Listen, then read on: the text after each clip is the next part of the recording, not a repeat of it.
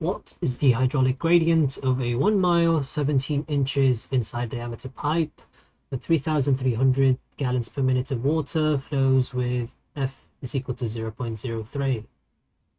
Now first, what is a hydraulic gradient? Well, that is simply the change in water level per unit of distance along the direction of maximum head decrease. So first we need to write our givens. The length of the pipe is given to be 1 mile. Let's convert that into feet. Be 5,280.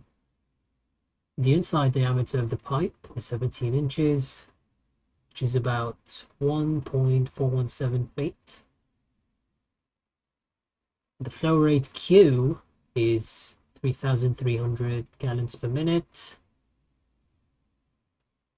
And we should convert this into cubic feet per second, which is going to be about 7.352 cubic feet per second.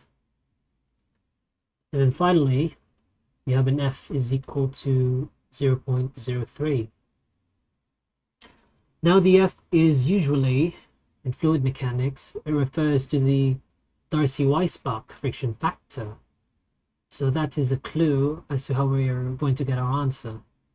So the Darcy-Weisbach equation is given by HL is equal to the friction factor times the length over the diameter of the pipe multiplied by the velocity of flow squared over twice gravitational acceleration. Now we're given the F, we're given the L, we're given the D. We just need to find our velocity of flow here. Now, if you remember the continuity equation, Q is given by AV. We already have our Q, that is 7.352 cubic feet per second, is equal to the cross-sectional area of the pipe, pi over 4, times the diameter of 0.417 feet squared times the velocity of flow. Now computing for this,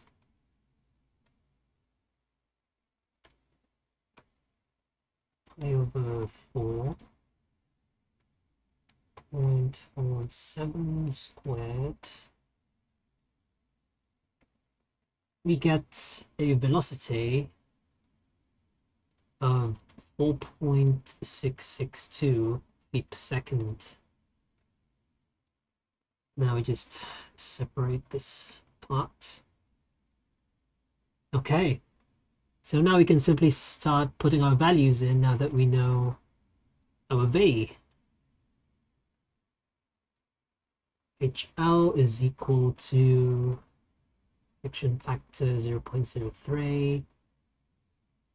Now we already have the units in feet, so I'm not going to write them anymore. 1,280 over 1.417 V squared 0.62 divided by our gravitational acceleration in terms of foot per second squared.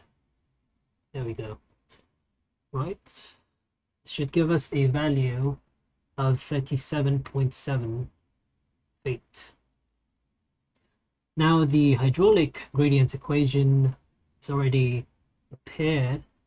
We just need to change delta H into H sub L, and our unit of direction is, well, the entire length of the pipe, which is big L. Used big L for that. So HG is equal to HL over L. Just need to put our values in. 1,280. If these are in feet, they would cancel out anyway.